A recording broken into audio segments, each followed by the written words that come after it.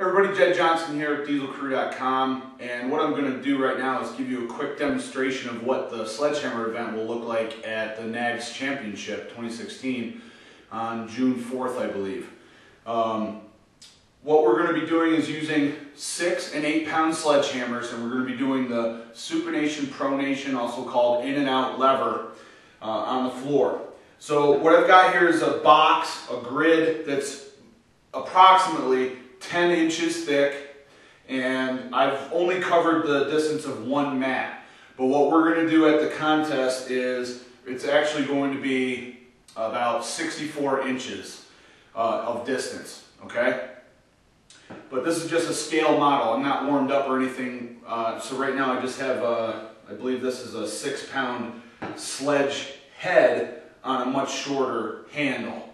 All right, but this is what we're going to look at for the event. So you're going to have a time limit of, I believe we said 60 seconds. It could be 90, but I believe it's 60 that we discussed. Either way, the time limit will be the same for everybody. But you're going to start somewhere in the center, and your grip is to be at the end of the handle. So none of this. I don't want to see any of the handle jutting out of the bottom of the hand. All right, so train it like this, and then you're going to rotate back and forth. Boom. Boom.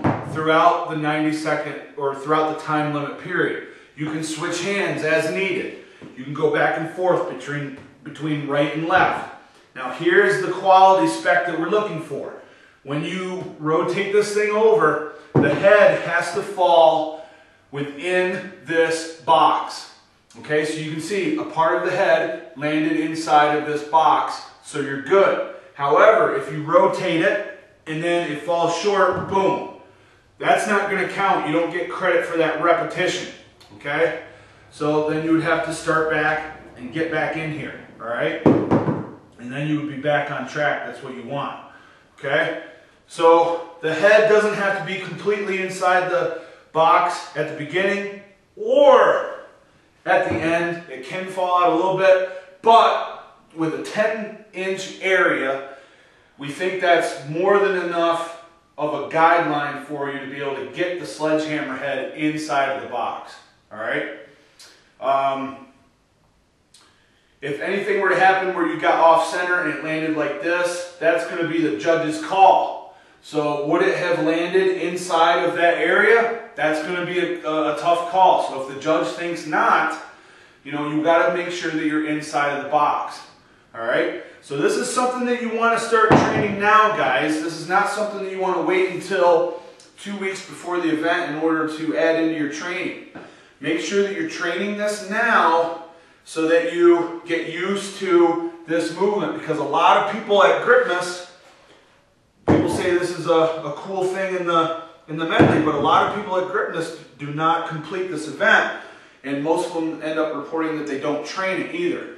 So make sure that you're training this. You can start out with something with a short handle just like this. You can start out with something like a broom handle with weight on it or something along those lines, or even a shot loadable mace or hammer or whatever you have. But get used to this movement pattern because this is pretty demanding, all right? But I think this is going to be probably the most exciting event at Nationals this year next to the medley, because it's going to be just balls to the walls intensity the whole entire time. I'm really pumped about this event.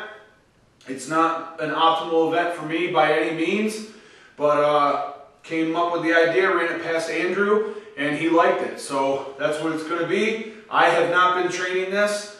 So it's not like this is an advantage for me or anything like that. This is just something that was listed as a possible event in a recent thread on the grip board, so we went with it. Any questions, please feel free to leave a comment here, or you can contact me through the grip board or through my email, which is jedd.diesel@gmail.com. Happy to discuss it with you, Facebook, whatever. Pretty much the only thing I don't discuss through is the message board on YouTube, because it never works for me, and you know, the other ways are just so much more reliable. So please feel free to ask any questions that you have, and looking forward to seeing everybody at Nationals June 4th, 2016, Worcester, Ohio at Durning at Strength. All the best in your training, everybody. Take care.